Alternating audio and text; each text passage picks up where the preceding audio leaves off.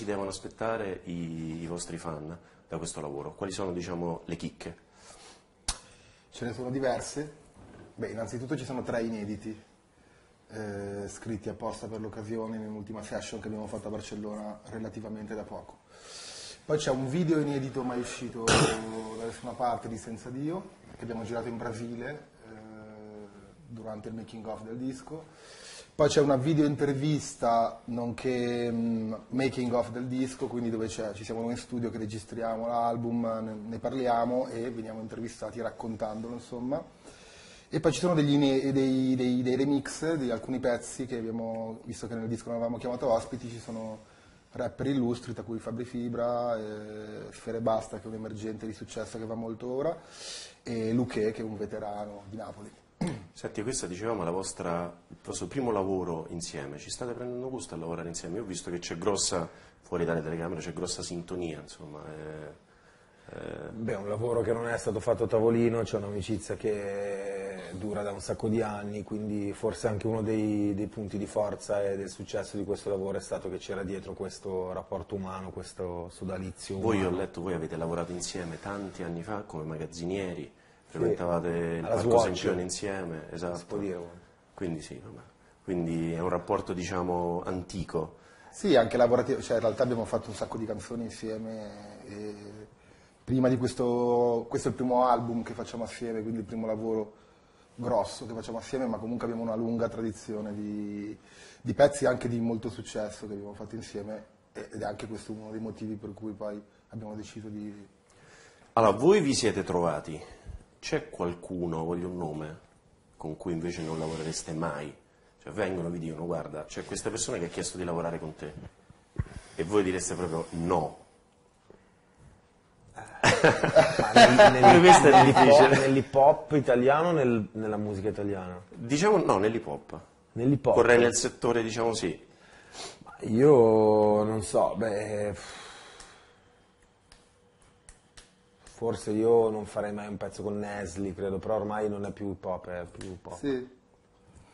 Tu, Marra? Ma io purtroppo nella mia vita ho fatto di tutto, cioè per cui nel senso ci sono già cose che ho fatto che non farei più.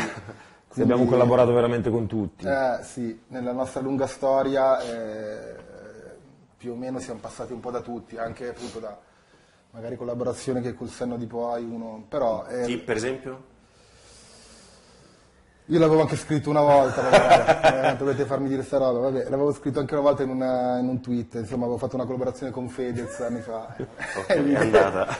Avevo Diciamo scritto che era il mio più grande errore rimugino. Sì. Il 27 gennaio partirete da Padova con il vostro tour, passerete per Milano, Napoli, Firenze, Roma. Cosa promettete ai vostri fan? Cosa si aspetteranno? Cosa si devono aspettare in questo tour? Cosa aspetteranno loro? Non si sa. La promessa... La promessa del Lo so, Pequeno. facciamo una promessa. Guarda, la promessa che ti posso fare io, che possiamo fare noi, la promessa già non è cercare, promettiamo di fare uno spettacolo comunque perlomeno inedito per quanto riguarda l'hip hop italiano, che fino ad ora ha sempre visto magari un DJ, il rapper o magari un po' una deriva con una band, però cerchiamo di alzare il livello, abbiamo realizzato questi visual, abbiamo curato molto la parte artistica e quindi promettiamo uno spettacolo, un'esperienza artistica vagamente cinematografica e comunque inedita per quanto riguarda l'hip hop italiano. Senti, l'ultima domanda perfetta. Bravissimo. Questa era perfetta. E non era preparata, tutta la notte. Non erano preparate le domande. Ho studiato tutta la notte. Io l'ultima che ti faccio, ahimè, sono sicuro te l'hanno già fatta altri, ma questi selfie Sì. sono ancora mossi? Allora, guarda, io da un giornalista del tuo calibro non mi aspettavo che abbassassi così tanto il livello dell'intervista, però ti posso dire questo, che Come l'hai vissuta quella citazione? Parliamo ovviamente di Rovazzi perché... molta gente non sa che quella canzone si basa su un altro fatto che a me mi ha disturbato molto di più che la canzone stessa, cioè una storia molto lunga, una diatriba molto lunga con dei youtuber. E da questo fatto, da questa accusa che ho ricevuto da questi youtuber di fare selfie mossi, di non essere, diciamo, condiscendente con i fan, poi il cantante ha fatto questa rima all'interno del pezzo. Ti dirò che ho passato l'estate con la gente che mi faceva questa battuta e venivano dei bambini piccolissimi, ma lei è quello della canzone. Ma io sono un po' cinico, nel senso che per me l'importante è che se ne parli, alla fine ho una sorta di culo che per cui ogni anno si parla di me, di noi, di tutti, quindi la famiglia, Guè, Marracash, va bene. Ragazzi, Basta che non dice, che non insulta, capito? No, certo. Selfie mosso, va bene. Dai.